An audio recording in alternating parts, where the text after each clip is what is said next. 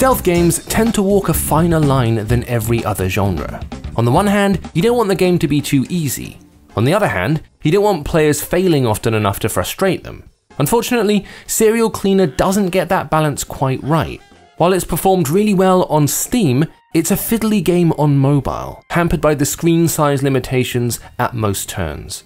Serial Cleaner sees you playing the titular scrubber. It's your job to clean up murder scenes so the police can't charge your bosses. There are bodies that you need to collect, dump in your car, and then escape with. As well as corpses, you've got chunks of evidence to collect, most of which you're going to keep in your own little trophy cabinet at home, where your mum lives.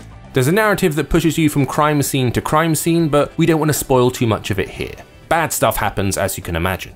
The levels start off simply. You've got one body to grab and a couple of police officers to sneak past. By the end of the game, there are hundreds of potential ways to finish a challenge. You'll hide, you'll make noises to draw off guards, and you'll move scenery around to clear an escape route. Coupled with the stylish 70s aesthetic, you'd think Serial Cleaner was onto a winner. But there are problems here that constantly kick you out of the experience. For one thing, the levels change when you fail them. The layout might be the same, but the bodies and evidence are in different places. While this does increase replayability, it means you don't really get a chance to learn from your mistakes.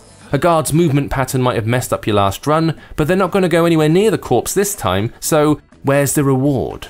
It often feels like everyone else in the game is stronger, faster, and smarter than you as well. Cops come sprinting as soon as they spot you, and there's a pretty good chance they're just going to nab you, especially if you're carrying a body, which you probably will be because that's basically the point of the game.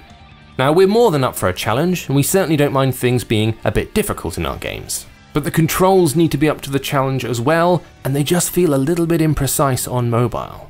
It is better on iPad with the bigger screen, but the level of precision required still doesn't feel comfortable on the game's floating joystick. Serial Cleaner tries to be tight and focused and wide and experimental at the same time, and those two threads bash into each other in some annoying ways. You rarely feel like a skillful operative cleaning up someone else's mess. You feel like a bystander that's stumbled into the wrong room and is desperately trying to do something to get out. That's a real shame, since there is so much here to make you fall in love with the game. Perhaps playing on a system with locked down physical controls makes all the difference.